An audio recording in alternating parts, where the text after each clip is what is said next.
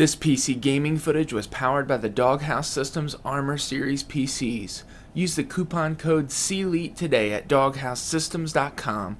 When you're serious about PC gaming, it's time to level up with a Doghouse gaming rig.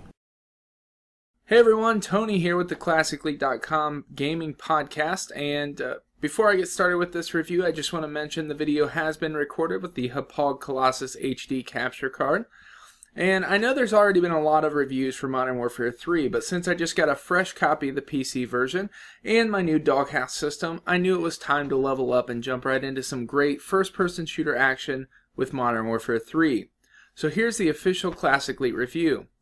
As far as Modern Warfare 3 goes, the story's okay. I've never played the Modern Warfare 3 games for story though, and although it continues to build on the same characters and themes from the first two Modern Warfare games, it's once again forgettable.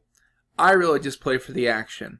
Now you're going to be comfortable right when you jump in. The menu system mimics Modern Warfare 2 just to make you feel at home. There are three gameplay types, the single player, multiplayer, and the Spec Ops, and each kind of contains its own variations of modes. The single player game, like I said, the story leaves a lot to be desired. Modern Warfare 3 pulls you in with that high flying action that you're used to from Call of Duty games.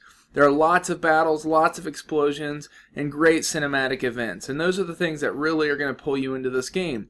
I personally really enjoyed the single-player game in Modern Warfare 3. You know, now that I'm a little bit older and I have kids, I don't have as much time to play competitive multiplayer as I used to, so I've really gravitated towards the single-player experience, and you really won't be disappointed with Modern Warfare 3. It kind of keeps you on the edge of your seat the whole time, and I was really captivated all the way through. Now, the multiplayer, anyone who logs into the online multiplayer who's already played one of the Modern Warfare or maybe a Black Ops title in the Call of Duty series will be right at home. It provides really the best multiplayer in the series, though. It has the most unlockables and tons of ways to level up. I'm sure there's a bunch of fanboys out there criticizing it for who knows what, but it really is good, solid multiplayer if you're a fan of the series. There's also new ways to track your stats if you take advantage or even pay for the Call of Duty Elite. Kind of reminds me of an advanced version of the Halo Waypoint. And the Modern Warfare series has always championed leveling up within multiplayer in a way that no other game has or other games have copied by now. So that really captivates you. They keep you on the edge of your seat with unlockables, and Modern Warfare 3 is no different. It continues that tradition. In addition to the multiplayer is the new survival mode, which kind of compensates for a lack of zombie mode in the Modern Warfare series, and it's fun. I had a good time playing this with a friend the other night. Spec Ops is still really the most fun to me. You get to play through different level scenarios with a friend, kind of bits and pieces of the single player story. It's very well done, and it's still a blast to play with friends. For me, this is where I spend most of my multiplayer time in Spec Ops.